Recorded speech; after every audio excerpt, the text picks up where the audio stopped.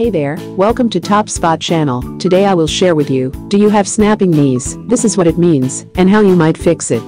Do you have snapping knees? This is what it means and how you might fix it. This might be what you're suffering from if you have snapping knees. It must have happened to you at some point in time. You're sitting or lying on the sofa, and when you pull up your legs you hear a loud snap, crack or pop. If this happens only very occasionally to you, it's not something to worry about. However, do you hear the snap, crack or pop on a regular basis? Then it's important to discover the cause and to find the right solution. Having snapping knees for a longer period of time could be very bad for your health. Snapping knees. Researchers from Baylor College in the United States did a study among a large group of people who regularly had snapping knees.